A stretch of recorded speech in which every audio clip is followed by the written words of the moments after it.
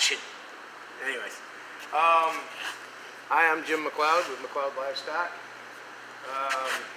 Just slowly trying to build the fleet up here. We got a 1990 Coast pipe trailer is what they call these. They got a canvas top and of course it's all pipe. Over the next couple weeks we're going to be rebuilding this girl, adding to our fleet, trying to build it up into something.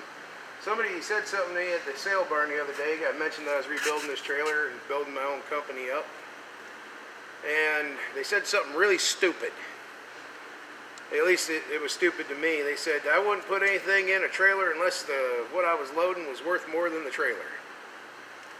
That's a really stupid thing to say to me because I took that as a challenge. So anyways, what we're going to do here is we're going to strip it down. As you guys can see down here, we got a lot of rot through.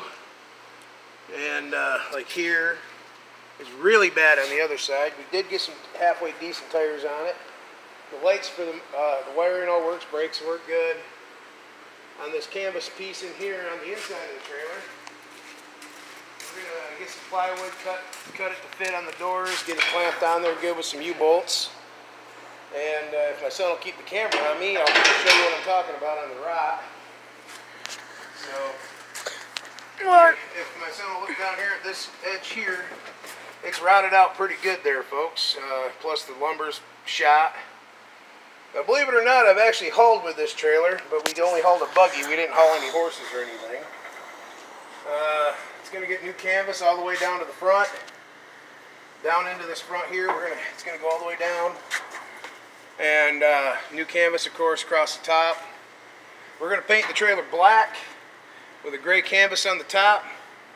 And the nose, we're going to make up some slats to go through here, get her a little more airtight. We're, of course, going to stick with the canvas theme, but I am going to make up some wind blockage because up here in the north, it gets mighty damn cold. And, of course, the center gate here. And, son, just to let you know, you got to stay back far enough for people to be able to see what I'm pointing at. This gate here is going to get some plywood bolted to it. Keep the cattle from sniffing each other and getting arguing over the gate. I've seen that before. That's no fun. I'll be posting pictures, guys. Thank you. Have a good one.